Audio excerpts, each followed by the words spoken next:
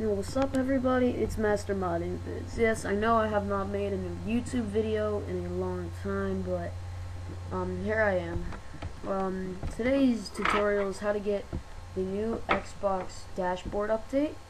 I will be showing my Xbox for this also. But this is what you're gonna get. The download link will be in the description, and you'll get something like this. You're gonna need WinRAR, so I guess I'll also put that in the description. And all you're going to do is you're going to get the WinRAR.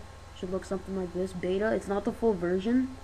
And just putting this out here, you cannot play online until December 6th. I decided to do this now because with school happening right now, I'm not going to be on Xbox for a while. So I just don't have time with all the homework I got and everything and being outside. So yeah, it's pretty cool though, just looking at it, because it's pretty awesome. But this is what you do. You're going to right click on this and hit extract here. And you should get a folder that looks like this. It says system update. Go ahead and open up your USB that's in here and drag it in. And of course I do not have enough disk space. The way to fix that with mine, I might have to pause the video real quick, but I'll be right back. Alright. I don't know why it does that. I have plenty of memory, it just does that with me. Alright, I just gotta delete this and then go back and then go to my Xbox. You have to have more than, I think, 4 gigabytes on your flash drive. At least 4 gigabytes for it to work. I'll be right back. I just made it to 4 gigabytes, but I think this is only like 11 something, I don't know. I'm not that techie. Okay, I'll be right back. Just let me pause the video. Okay, I got it working again. I just had to reconfigure my device because my device just perfectly made it, and some reason reconfiguring it always makes it work. Okay, so all you're gonna do now is drag this system update thing into your USB stick. If you open it up, there's the update. This is for the new dashboard, if you were wondering. So I'm gonna go ahead and unplug this, and I'll see you at my Xbox.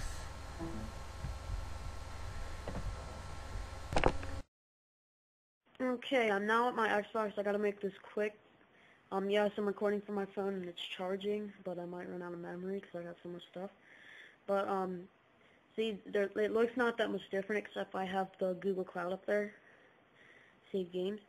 Okay, so you're gonna go ahead and take the flash drive, and I'll show you what would happen, but nothing should happen for mine since I already have mine updated, which I'll show you in a minute. So go ahead and plug in your flash drive, which I'm doing right now. It's gonna load, and there you go. What should happen though, like a few seconds, it should pull up for you guys. Update is available. Would you like to update or restart your system after that? It's not gonna take forever like all the usual updates. It should just take like a second. It'll just say extracting or unarchiving. So yeah.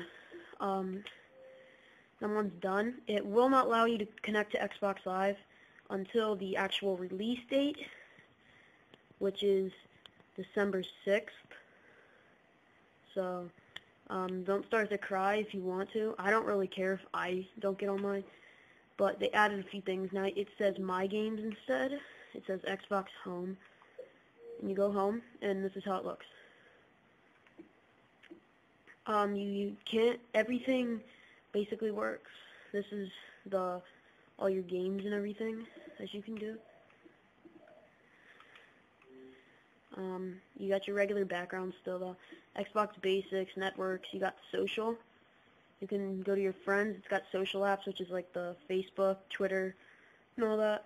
You cannot go to it without being signed in, and it'll just say that until the 6th. So next you got video, which you can do video apps, which has now got actually the app marketplace, which you can go right here, but you have to be signed in, which you can get Netflix, YouTube Live TV. I'm not sure if that costs money yet. You got the game marketplace like usual and everything, the music marketplace, app marketplace this time, which is like Facebook and all that, which it says all right there. Settings, your regular old settings, turn off, everything. Pretty cool. Background is pretty easy to change, I'm pretty sure. I changed this when I had my old theme. I'm pretty sure you cannot switch back. I've been trying because I wanted to play online earlier. I said, whatever. I think to change your theme, you just go to preferences. No? Okay. No. I'm not sure how to work all this yet. I'm not a pro at this yet, so I'm guessing it's in here somewhere. I'm not sure how to use it, but it's pretty sick. If you would like it, just download the link in the description and do everything what I just said. And this could be yours. This is no freaking scam. This is my account. Okay, sorry that it just cut off when I said, seriously, this is my account.